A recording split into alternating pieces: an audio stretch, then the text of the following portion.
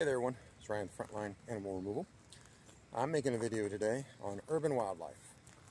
And urban wildlife is very different than, well, wildlife out in the rural areas.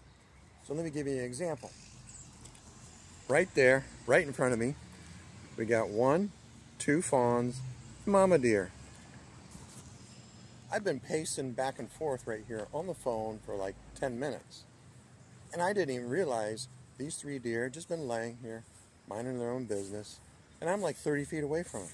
And they've been here the whole time. I think this is hilarious. So there's mama deer. Hi mama deer. And there's the 2 kiddos. And you know what? They don't even care that I'm here. Now, if I was out in the rural areas, I couldn't even get close enough to these deer to probably throw a football and hit them.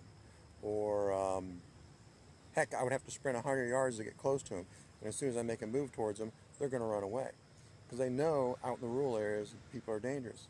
But here, in the urban environment, they know that I am safe and I'm not going to bother them.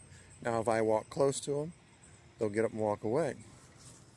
This is true of a lot of animals in the urban areas. And we don't think of urban areas as wildlife habitat areas. But I'm in a downtown area.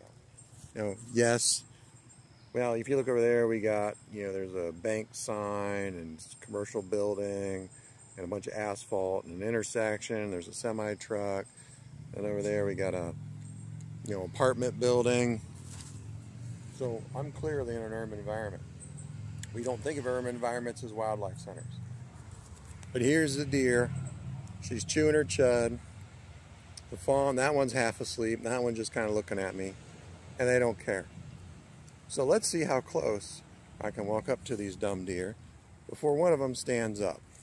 Well, I think the little one's going to stand up first. Oh, is mom going to stand up? Now, I am so close to them. Well, I'm about 20 feet. No, yeah, I'm about 20 feet.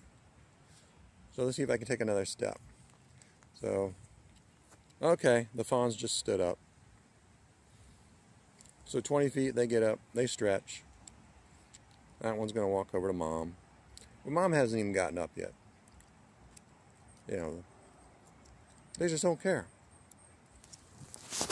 And in these urban environments, these deer eat all your landscaping. They eat all your hostas. Oh, there's something wrong with that one. That one's injured. Hopefully it heals up okay. So something wrong with his back leg. That's kind of sad. Oh, mom's getting up now. Well, I'm going to back away. Leave these guys alone. But just to show you, lots of wildlife in the urban areas. And all this wildlife in the urban areas keeps me busy. Thank you.